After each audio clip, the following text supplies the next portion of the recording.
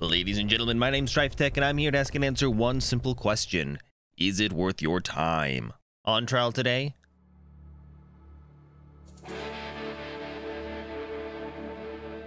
Blood West Early Access. Made by Hyperstrange, this is the same developers that made Jupiter Hell, Raze, Frostheim, Elderborn, and others. Blood West is a retro first-person shooter with a heavy emphasis on stealth, resource management, and survival. It is currently in early access with no release date. Now, before we jump into this video, I want to give a shout out to our sponsor. Well, sort of sponsor. Okay, yeah, they're not really a sponsor at all. BenQ hit me up and they said they'd send me one of their light bars if I talked about it in one of my videos. I didn't even know they made light bars. I know them as a monitor company. I'm actually sitting here with two BenQ monitors right next to me, though neither are my current main monitor. I was hesitant at first and I asked them, well, what if I hate it? They told me that was fine as long as I gave it an honest chance. And so here we are. I've had it for about 2 weeks now, and I'm not only pleasantly surprised, I'm a little smitten with it. I already figured it would help me out with the late night script writing and the video editing, and it's done all of that perfectly. What I did not expect is how it would improve my gaming experience. Their site makes claims such as, the best LED gaming lamp levels up your gaming experience, along with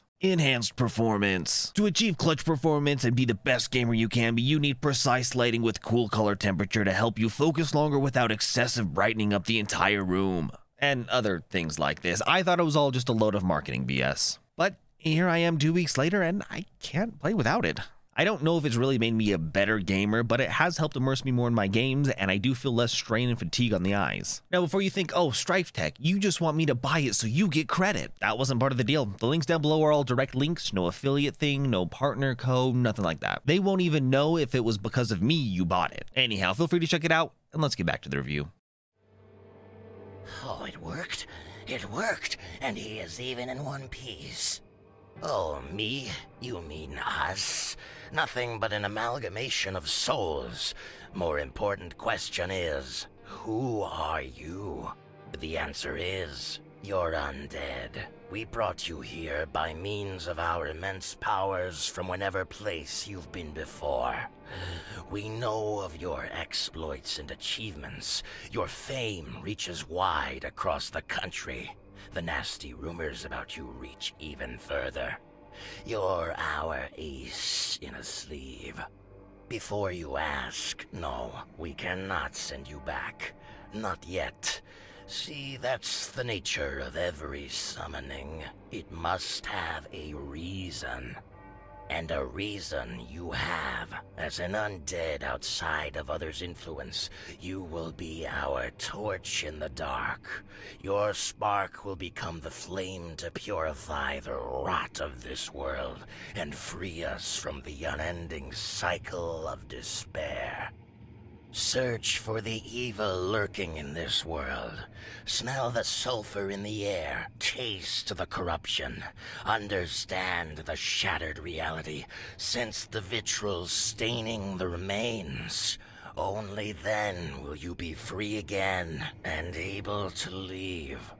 And that's the whole premise right there. From here, you're tasked with fighting objects of darkness and returning them to the totem. Each time you do, you get a little bit more of the storyline. Now, we never get any real answers about who we are, what this totem is, and when will be released.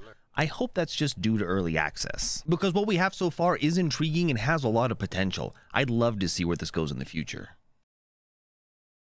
Blood West has a little bit of an identity crisis. It touts itself as a stealth FPS horror on the Steam page, but it doesn't lean hard enough into that to really be a stealth FPS game. It has all the typical stealth things, sneaking around, avoiding detection, throwing rocks, so on and so forth, so you can certainly try to embrace that playstyle, but the overall implementation of it just doesn't feel right. For one, you're in the middle of a desert, so the lack of cover is a real thing. You do explore some mines and tunnels, but they don't really lend themselves to stealth. I found myself wishing for like a lean or a peek button. Without it, you're forced to move and expose yourself to get a visual. Doing this causes the enemy to hear you and most of the time see you, which quickly builds up your detection bar. A bar that feels far too sensitive even when I had every stealthing item and ability available. Then you throw in the movement speed and pathing of the enemy itself and it just doesn't mix well. Stealth doesn't feel great. Luckily with the skill choices, you can create a build that has nothing to do with stealth. So in my second playthrough, I just did a full melee build. There's a handful of skills and weapons that really lend itself to this playstyle. Things like stamina return on kills, increased health, increased damage, so on and so forth. On the third playthrough, I just went straight gunner. And this is where things got a little crazy.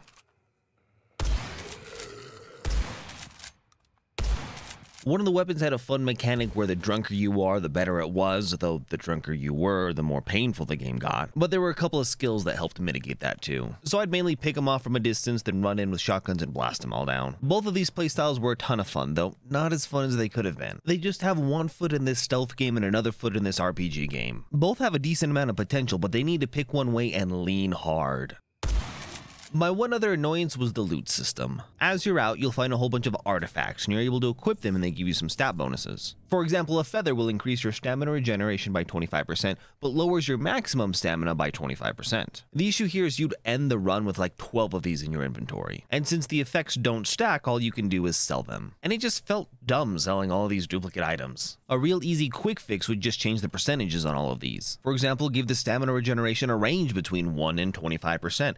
Same with how much it lowers your stamina by. Then you start getting some real choices and you gotta look at these. Oh, this one gives me 25%, this one gives me 23%, but this one lowers my stamina less, so I'm gonna pick that one. Then just change the drop rate accordingly. The really good ones drop less, the really bad ones drop more often. The other possibility is making some sort of crafting system where if you have so many feathers and you combine them with a heart and a piece of string, you could make something. I don't know, there's a whole bunch more thought that would need to go behind that. Enough with the complaining. One of the things I do want to praise is how they did exploration and the rewards for that. There were many times I was going around thinking, should I really be able to get up here? And oh hey, there's an item up here. The rewards you get for exploring are good and really incentivize you to look around every nook and cranny. So overall, the game is in a good state, especially for early access. There's a nice world to explore, there's some quests, and it really gives you an idea of what they're going for and the potential this game really has in the future.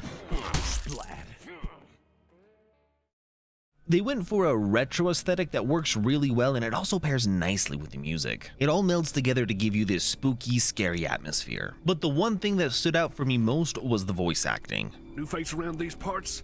Come in. It's safe here, unlike most of this area.